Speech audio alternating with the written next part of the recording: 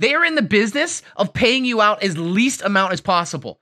Give them a reason, and they will pay you less. Bear gang till I die, ho. Swooped up the homies and we about to start a sideshow. Need to knows about fire insurance, okay? All right, number one, okay, guys, the best thing you can do for yourself, okay, and this is for people in the West Coast especially because you might be dealing with this. The best thing, the number one thing you can do, and you can do it today, right this minute, is video everything. Okay, what do I mean by video everything? Okay, get your iPhone or your Samsung or your camera and walk through your house from the front door to the back door. Every single nook and cranny of your house, open every single cabinet, every single thing you have, and make one long video. So you have proof of everything in your house. Okay? Why is that important? Because insurance companies are not your friends. Okay? They want to pay you the least amount possible. All right? And if you don't have proof that you had something, it disintegrates or is burned up in a fire and you didn't keep receipts, how do you prove that you had it? Okay? They are going to nickel and dime you out of every single thing they can. And if you don't have proof of your clock that you bought from Nordstrom for $95 because it's made out of wood, you can claim it. Maybe you get it, but guess what? You're going to say clock. Yep, clock. And they are going to say, what type of clock? And you're going to say it was a wooden clock. And they'll be like, do you have any specifics? Well, no, it was a nice wooden clock. Do you have a receipt? No. And they're going to find the cheapest wooden clock they can from Walmart for $5. They replaced it. It was a wooden clock. You say it's worth $95, but you have no proof. But if you videotape the entire house, you can show them exactly what clock it was. You can go on to Nordstrom website, find the exact clock and say, see, that's the one. The same thing with everything else in your house. If you say, oh, I had a TV. What type of TV? It was a Samsung. How much did it cost? $2,000. It was a 65-inch. They're going to go to Walmart. They're going to find a 65-inch Samsung, and they're going to get it. It's going to be $699, and you just lost $1,500. So just videotape everything. Take your phone out and videotape your entire house. Look at every single thing you have, okay? Go in your closets. Show your shoes. Everything you have. That way you have a backup, okay? Hopefully you don't need it, but you have a backup. That's number one, okay? Have a video record of everything in your house. It will save your ass, okay? Number two, document everything, okay? What I mean by that is that you may think that, oh, I'm not gonna document all the spices I have in my spice cabinet because who cares? They're only a few bucks a piece. Let's be real. Every time you go to the grocery store and you buy spices, you buy $10 worth of spices, okay? And they sit in your drawers. And they go like, now this may not sound like a lot. I'm just talking, I'm going to build up to this. But your spice drawer right now might have $100 in spices in it. Okay, but what else do you have? All your oils, all your baking stuff, all of that stuff, okay? Perishable or not perishable, adds up. Maybe $400, okay? Then you have appliances. Look in your bathroom. Do you know how many of you guys have gone to Bed Bath & Beyond or have gone on to Amazon and you probably have $200 worth of stuff in your bathroom? Okay?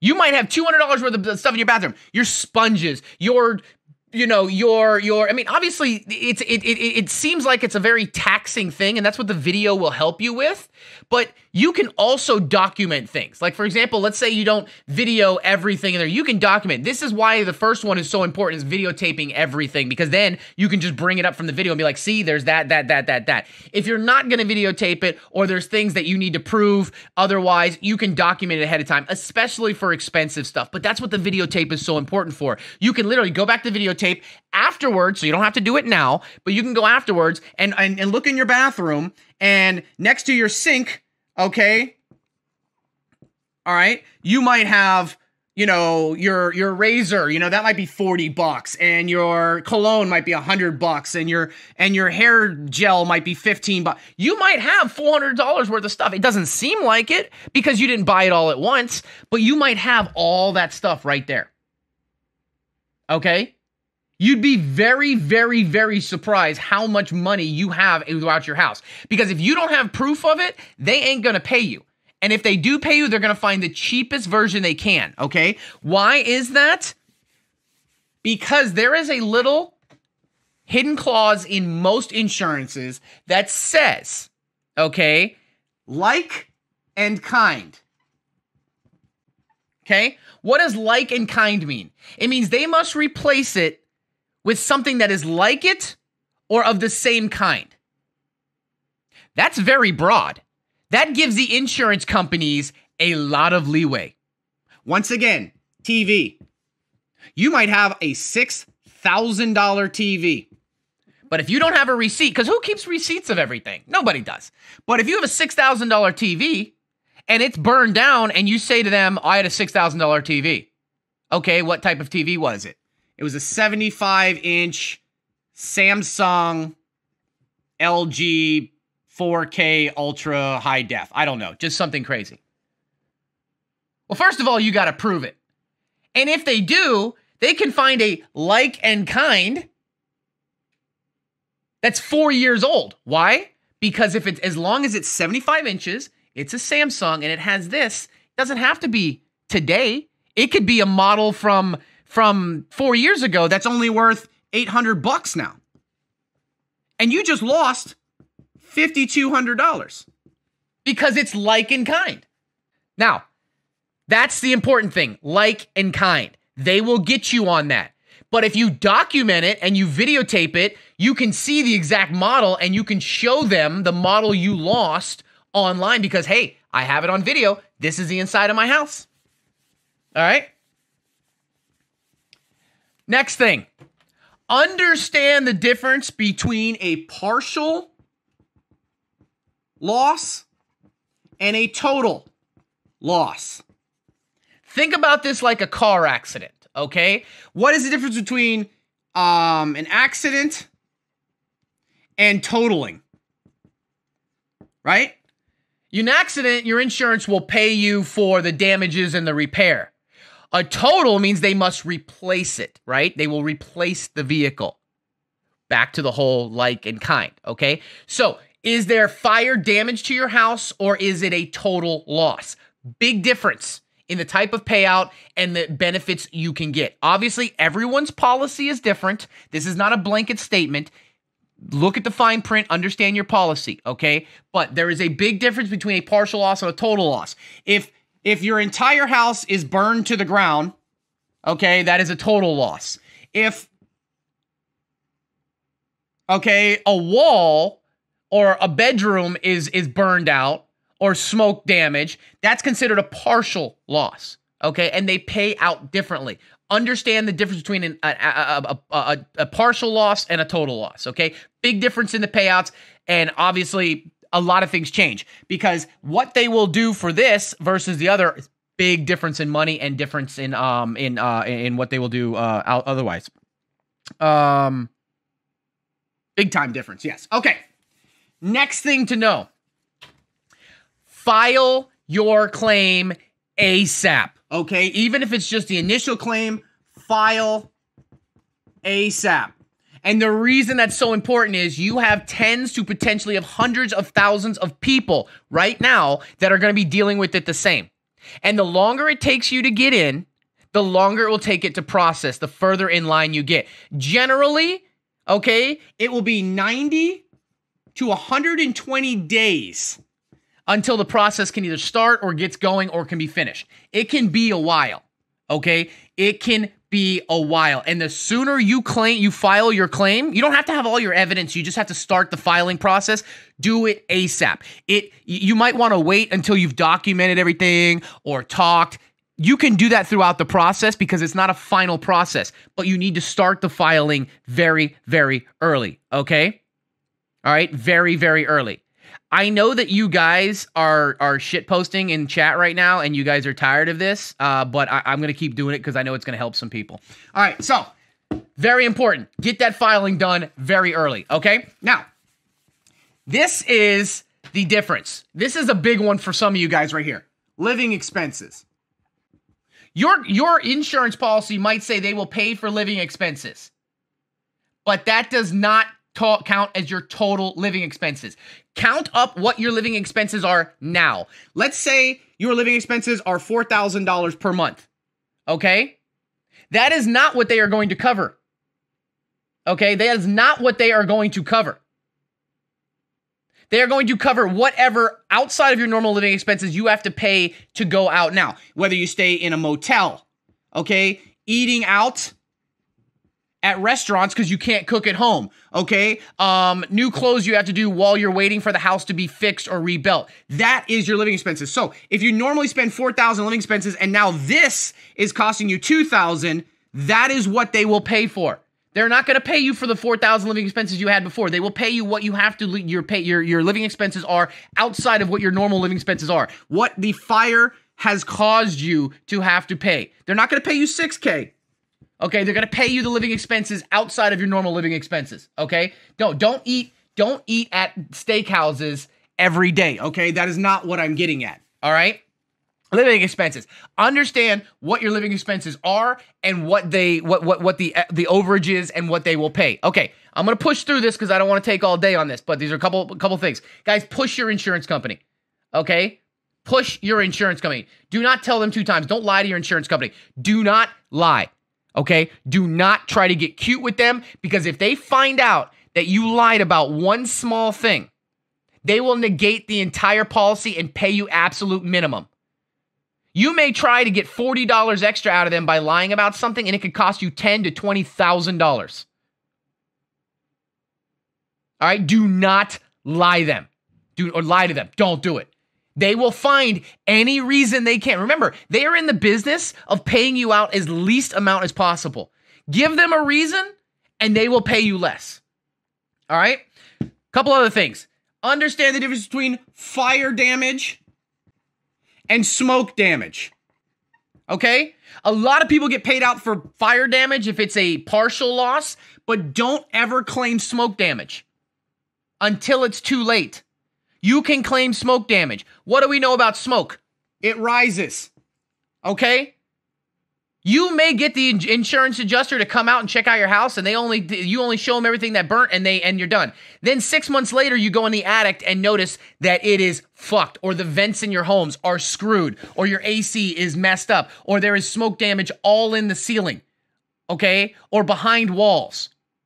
Understand that smoke damage falls under most fire insurance policies, okay? That's not how it works at all. You're so wrong. Okay. You're screaming at me, Narius, so please correct me so I can put the correct thing, because I didn't know you were an insurance adjuster. I'm sorry. I'm not an insurance adjuster. I'm just telling you stuff that I know about this. Once again, everyone's policy is different. Everyone's policy is different. I didn't say they were going to skip it. It depends on the type of adjuster you have. And remember, I'm just giving a general basic overview of things to look for. Obviously, everyone's policy is different. Every state is different. Okay? All right, let me move on to a couple other things because these guys want me to stop, but I want to keep going just because I want a couple other things in here. These are just general basics, okay? Everybody's is going to be different.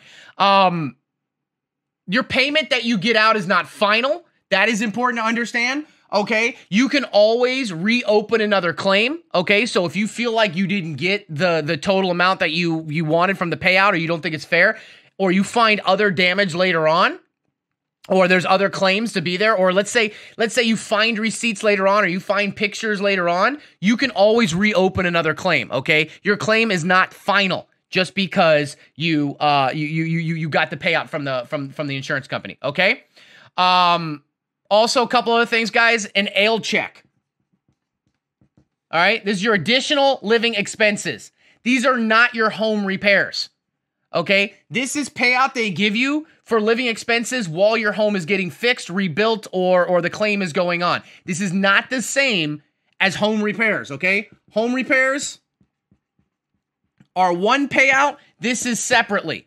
Okay. That means a lot. That means A, don't use one for the other, number one. And number two, you are entitled to both depending on your insurance contract or the insurance that you have, okay? Before anybody else screams at me. Jesus Christ. The most important other thing that I will tell you guys that I do know, and anybody can tell me I'm wrong, but I'm going to tell you this right now. This is very important, okay? Actually, I need to get this through because this is very very important, okay? That back to the AIL check, which is the assisted living, are not for repairs, okay?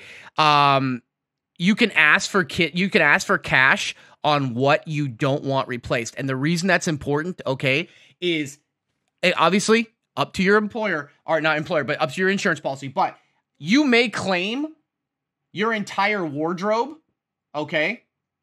Your entire wardrobe, but understand something, that getting a cash equivalent to a lot of it might actually be beneficial, because some of this shit you're not going to want to wear anyways, or is outdated, or you're going to give to Goodwill. You may have 20% of your wardrobe, okay, that you don't wear anymore, and if you ask for replacements on it, you're just going to have extra clothes that you may never wear. You can ask for cash replacements sometimes, depending on your policy. Some policies allow it, whatnot, but you must use that money to replace, okay, the items. Don't get that cash and go blow it on a vacation. They will come after your ass for fraud. If you get a cash payout for items that you don't want directly replaced, you must use that cash to replace it yourselves instead of allowing the insurance company to do it. Okay, very important to understand that replacement cost versus cash value. Okay, and the reason that's important, and I'll give you this little secret right here. Okay, I'll give you this little secret here. Sometimes instead of cash value for your house, it's actually beneficial to have your home rebuilt. Okay? And the reason is because the value of your home may be much less than how much it costs to rebuild it. Okay, because the tile in your home might be outdated, the roofing might need replaced, the drywall might have some problems. Yeah, they'll give you cash value. But them rebuilding it from scratch, you're talking new pipes, you're talking new frames, you're talking new, it can literally be significantly more and better for you to have it rebuilt than to have the cash. All right? That's something a lot of people don't realize, like, oh, fuck, I'll get the cash value for my house. Okay, but having them rebuild your house at like in kind, okay, they replacing everything. And it might bring more value to your home because you stay in the same home or the same area, okay? You have all new stuff, which gives it a whole new life, especially if your home is over 10 years old, all right? Obviously, everybody's situation is different, but that's very important to understand, okay? They have to restore your property to its pre-loss condition, uniform and consistent in appearance. And that means even if they have to replace undamaged items, okay, like roof tiles and carpeting and everything, even if it wasn't damaged, they have to replace it to be consistent, uniform, and consistent in appearance. All right? And the last thing I want to go over, because this is causing a lot of problems in chat, is understand the difference between a public adjuster and a fire claims adjuster. Okay? And most insurance companies will tell you to not hire one because you're going to pay money out of pocket. But these people are professionals. Okay? Some of them are fire truck chasing adjusters, and it's kind of like, you know, it seems like they're predatory. And yeah, they're going to take a cut of it. But depending on the adjuster, some of them can make your return or your claim up a significantly higher because they know what to write, how to squeeze the dimes out, because their job is to make as much money for you as possible because they get a cut of it. All right? So understand the difference between a public adjuster, a fire claim adjuster, and I'm not telling you to hire one, but the insurance company is going to tell you don't need one for a reason, because they know that you don't have experience writing things creatively to a point where they have to pay it back. There was a story I read on Reddit of a guy who had a projector, okay, that probably was old and probably cost $5, okay, but because he knew the loopholes, he asked for one, this old projector, something that was like and kind. Okay? They had to go out and find one. And because they couldn't find one exactly the same, they had to go in like and kind. And guess what? Because the lenses and the way it is in the newer models, they had to pay out $65,000 for a new one. Because he knew the loopholes in the policy, understood like, kind, uniform, and consistent, and knew what he was doing. All right? So that adjuster, you may think you're saving money because you're not going to pay that adjuster, but the fire claim adjuster is, in my opinion, and I could be wrong, is better than a public adjuster. But having that adjuster, what would you rather have? $50,000 payout and not pay somebody, or $100,000 payout and pay that person $10,000?